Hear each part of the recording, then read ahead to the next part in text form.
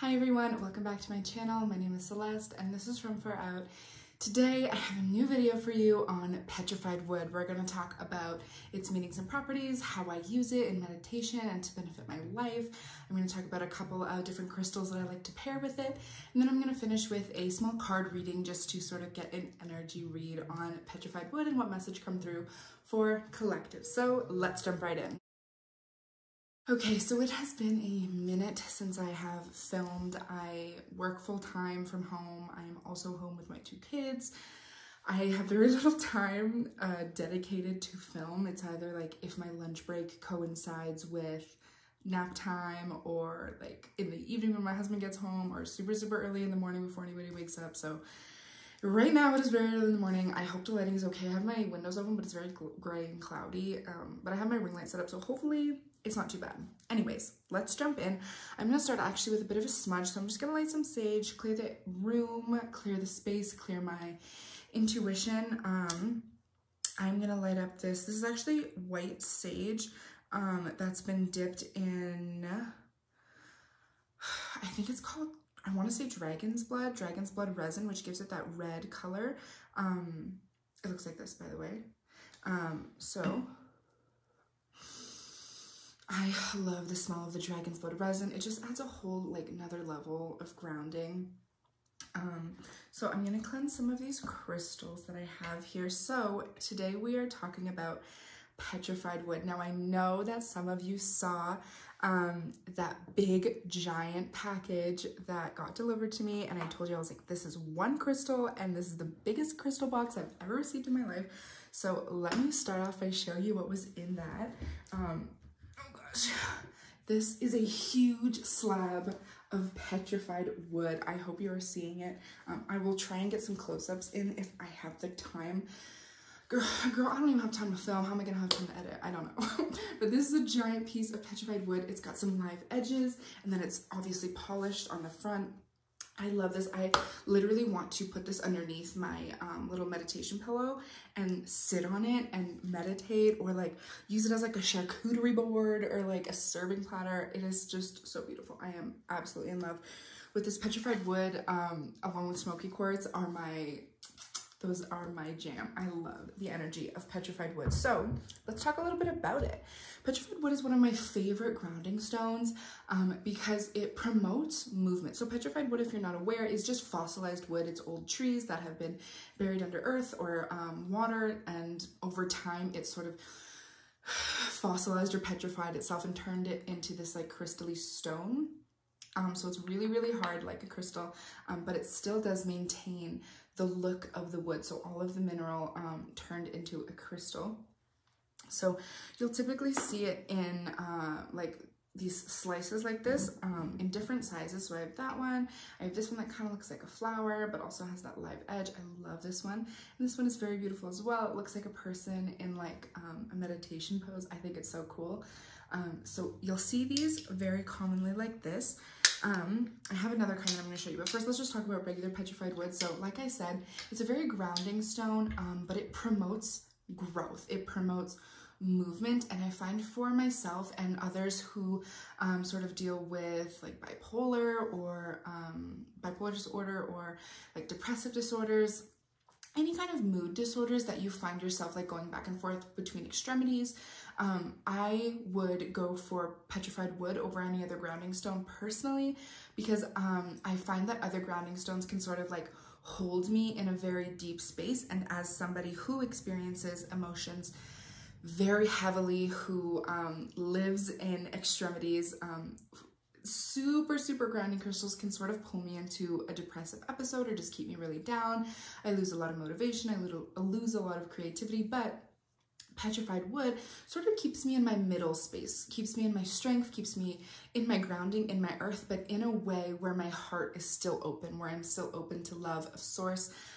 Being a tree, it carries that ancient knowledge of growth from Mother Earth, how to use the soil to keep growing. There's not a whole lot of stagnation with petrified wood. It is a very growing energy. I love that it comes in slabs like this, because if you're doing a grid or something, or you're manifesting something and you're putting, you know, what your goals are and stuff, petrified wood is a great energy to hold that in the physical world, but also increase that energy. So as all trees, or most trees other than evergreens, I guess, they know how to transform. They know when it's time to let go of their leaves and offer those old leaves to the earth to replenish the soil.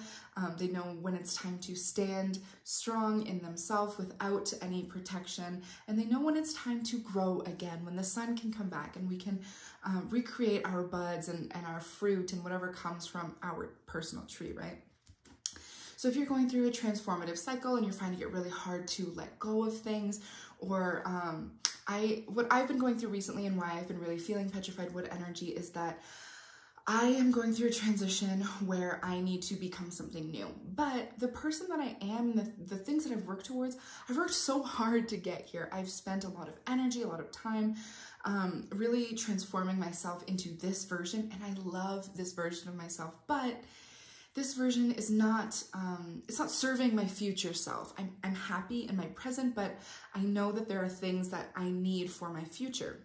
And so it's really hard for me to say, well, you worked so hard to get here, why are you letting it go? Well, because better things are coming in the future. So if you're also having a hard time letting go of the present, whether it's good or bad, maybe you have difficult connections that you know you need to let go of, that you're not happy with, but they're still really hard to let go of, petrified wood is going to be a great crystal to help you release with grace. If you're a dream worker, if you're somebody who loves to sleep with crystals, to have dreams about crystals, to get into like deep meditations where you're like really experiencing a story, maybe in like a sweat lodge. One of my first sweat lodges, I was like maybe 14 or 15, was one of the most incredible story dream times that I've ever been through in my life. And maybe one day I'll do a little story time about that. Maple, can you please stop? I put up my fall decorations and she loves to eat the fake leaves and stuff. But if you're a Dreamtime worker, or you love stories, you love being told stories, receiving stories, petrified wood is a great one. Trees hold our ancient stories, all of our fables, our ancient wisdom, the things that we would tell the children to carry the teachings, is in petrified wood. It's in the trees. It's in the representation of our Earth Mother, you know, that teaching and nurturing energy. So if you're looking to learn a lesson, if you want to hear some old stories, meditate deeply with petrified wood, sleep with it, be open to your dream work with it, and then do a little bit of a reflection after the story that you've received. Maybe you don't receive a story right away, maybe it'll come in time, because petrified wood will always give you what you need. It's really good at analyzing not the needs, but just sort of like where you're at. It will meet you where you're at. So if you're ready for Dreamtime work, if you're ready for stories, I absolutely love petrified wood for old stories, and then finding the teachings in those things and applying them. It's really, really great way of learning for me personally. Maybe you're the kind of person who likes to learn by just being like pushed right into a situation and having to learn on the spot. Maybe you work great under pressure. I'm happy for you. Try Moldavite. But petrified wood is a great teacher for me. I reach for petrified wood when I'm in a very heady space, when my mental body is like way out of whack, when I have a million things going at one time, or a million things I'm worried about at one time. Petrified wood, meditating with it, I like to visualize myself as a tree in the middle of a river. So having these great white waves going around me, and then being still in my peace in this tree, knowing that my roots are holding me solid to the ground under the river. My leaves are flowing me upwards towards the sun. I am balanced and complete, and I am at peace. So I have 4 crystals, well, 3-ish crystals that I want to talk about that I'd love to use in pairing with petrified wood. I'm going to start here with smoky quartz, because I have these 2 pieces of petrified wood that have smoky quartz growing on them. So when the tree fossilizes and it becomes like a crystal-like mineral, other crystals can grow on it. Very often quartz, sometimes you'll see like quartz druzy holes inside of slabs of petrified wood, but I love seeing smoky quartz. You know, smoky quartz is everything. My most expensive crystal in my entire collection is a huge piece of smoky quartz, one of my best investments. Honestly, This petrified wood, even though it's probably the same size as my big smoky quartz and like a similar weight, this was only $200. Petrified wood is very inexpensive if you get it from the right place. You'll often see it in tumbles for like a couple dollars. I think I got these for like $10, $15 a piece, these smaller ones here. So it's very inexpensive if it's something that you're wanting to try. Anyways, getting into smoky quartz paired with petrified wood. Smoky quartz itself is a very mystical and magical stone. It's one that I love to use for spell work or manipulating energy in some way, desires, manifestation, that kind of thing, because it really pulls you into that the spiritual world, like going through the mist. Paired with petrified wood, it will connect you directly to your ancestors. So if you're trying to, or if you're somebody who feels very lonely in the world, maybe you don't have a lot of family, maybe you lost a lot of friends, maybe you've secluded yourself or isolated yourself in some way, or if you're lonely, no matter what has happened or where it comes from, loneliness is really, really helped by smoky quartz and petrified wood, because it will take you through that mist, it will enter you into the spiritual world, and you will see all of the ancestors, all of the spirit guides, all of the teachers, the observers that surround your life, that guide you and push you into the right direction. Smoky quartz will, it's got that like smoky energy where you're entering this air-like world where it's not very grounded in the physicality. It's not super like interdimensional. It's just sort of like here in this physical world. And I think a lot of people associate smoky quartz with like witches and that kind of like magical realm, like almost a sci-fi realm, or I don't know how you would describe it, but the spirits that you will see from this physical world, who have experienced this physical world, who have advice to give on how to live in this physical world, is how I use smoky quartz and petrified wood. If you don't have a piece that like is smoky quartz and petrified wood growing together, grab some smoky, grab some petrified wood, it will be the same. I just like it because it's a really cool growth pattern. I feel like this giant baby isn't getting enough attention. I'm just gonna hold her in my lap because I love her so much. It came with a huge stand and I have her displayed and she's great, but it's hard to display crystals when you have two little babies. They're about to be 1 in October, crawling around, so it is like packed away in a place that I only get to see it if I actively try. So I like playing with them while the babies are not here. Okay, next piece that I want to talk about is rose quartz. Now, petrified wood is that Mother Earth grounding, nurturing, love, connection to source, having that root energy, and then bringing in something like rose quartz. This is a skull. I'll talk about the skull factor in a minute, but rose quartz itself is more of a spiritual love, an unconditional love, a never-ending source of love, and that is a very similar energy to petrified wood, and having those roots in the ground and receiving everything that we need, receiving abundance through our roots. So when we connect our grounded love and our spiritual love, it is so beautiful. It like really is an incredible, powerful energy that is just going to surround you in love. And when we feel love, we feel peace, we feel abundance, we feel this like consistent source of energy, never feeling scarcity, never feeling lack. I feel like a lot of us, our, I don't want to say like our addiction, because like not everybody suffers from addiction, but addiction is present in everybody's lives in one way or another. And I know that for myself, a lot of my addiction is in like shopping addiction and like food addictions. And I feel like those for me come from a fear of scarcity, a fear of lack. So when I work with these two together, it really brings me peace. So if you're somebody who's dealing with,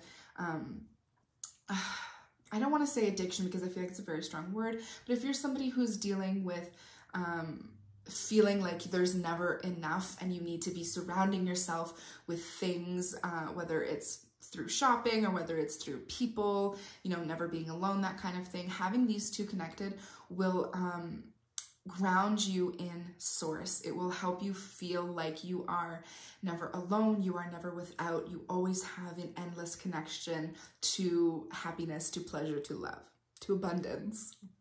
Now specifically, I love working with my rose quartz skull because the skull holds that ancestral energy. So it's really going to connect me to my, not specifically familial, like literal blood DNA lines, but it can. But it's going to connect me to my ancestral love. So the generations that came before that did all the work to prepare Earth for this generation, and this generation preparing the Earth for the next generation. So I feel full of love and full of care, and I feel very thought of when I work with these two, specifically with my ancestral skulls. I have 2 more crystals that I'm going to talk about here, and then we'll get into some cards, and then we will call it a day. So the next crystal I'm going to talk about, where did she go? Oh, there she goes.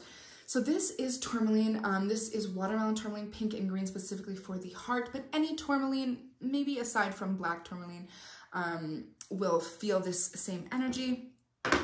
So tourmaline is an opening stone. So working with petrified wood and tourmaline together is going to sort of like open up and clear that space, whatever you're trying to plant. You know, when you plant a seed, you have to clear a hole first. You have to make sure that the soil around it is proper. So the tourmaline is really going to cleanse and clear out the space. It's going to like get rid of all the old crap. It's going to go a little bit deeper so that when you bring in that petrified wood and you bring in that love energy, it's really going to solidify and hold on to you. It also does carry a bit of that spiritual love in the same essence of rose quartz. So they are a beautiful pair if you don't have any rose quartz. Or if you just prefer the energy of tourmaline. I know that tourmaline can be a bit stronger, a bit more potent. So there really is going to be some like deep clearing out. So if you're not ready to really look into that shadow self, to really look into that clearing part, and you just need a little bit of comfort in the moment, I would go with rose quartz. But if you're really looking to do some work, if you want to do some shadow self, some shadow work, and really connect to your inner needs, I would go with watermelon tourmaline. Next, I'm going to talk about sunstone in collaboration with petrified wood. Sunstone is all about unfurling your leaves, soaking in good times, soaking in that sun energy. It's going to help us stabilize and reach towards our passion. Add a little bit of fire energy to that wood, which I know can be a little bit can sort of feel like they're almost at odds, because fire can like obviously hurt wood or transform wood, but the sunstone energy feels more like you're just rejoicing in the goodness of the world. You're rejoicing in the source, in the growth, in your ability, and your capacity. I really love sunstone for just being uplifting and entering that next level of like, yeah, all of this crap is going on, but like all of this good stuff is going on too. And if I can just soak that up even for a minute, bring it into my leaves, bring it into my trunk, bring it into my roots, I will be full of passion and of fire and of creativity. And it will be grounded in me and held strong in me. And that is what is going to push me towards my passion, push me towards my goal, and really give you that extra like kick, but not a kick in a way where you're kind of, where like for those of us again who have like BPD, who feel in extremities, sunstone can often be like very sparky and very like almost manic, and push us into that like super fast energy. Pairing it with petrified wood is going to calm it down, and sort of meet in the middle where you have that strength, you have the spark, but it's stable. It's here in this moment. It's got a vision. It's got a path forwards. Okay, so those are the crystals that I wanted to talk about. I'm going to quickly relight my sage here and do a quick card reading, and just sort of pull some energies, see what manifests, what energy or message comes forward from spirit through petrified wood. So I have this deck here. I actually recently got this deck from a lady at the farmer's market. I work at the farmer's market to help out my in-laws. And of course I love to do shopping. They have a little like organic mushroom business. It's very cute. I love it. So I'm just going to cleanse this deck. Again, I'm using that dragon's blood grounding. And I also like to, I don't know if y'all do this, but so I have my little shell, and sometimes I'll put like crystals in there, and like little, today, pieces of petrified wood and stuff, just to sort of charge the energy of the smudge, to sort of like fill that smoke, and send that message to creator. And it also will charge anything that you're cleansing. So if you have an intention to cleanse with sage or any other herb or medicine, charge your medicine with a crystal, a cleansed crystal, and that smoke will in turn charge whatever you're working with today. is cards that I'm working with. So let's give these bad boys a shuffle and see what comes through for collected from Petrified Wood. Let me hold on to this big baby and get a little bit of a charging energy here. Oh my gosh, immediately something pops out. Let's see, one more. Let's see, oh my gosh, okay, we've got 3.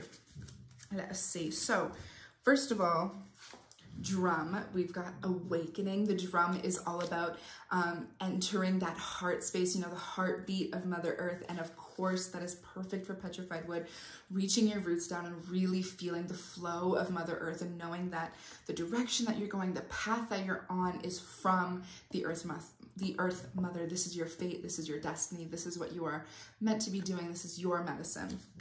And then we have, I'm like reaching over this giant crystal.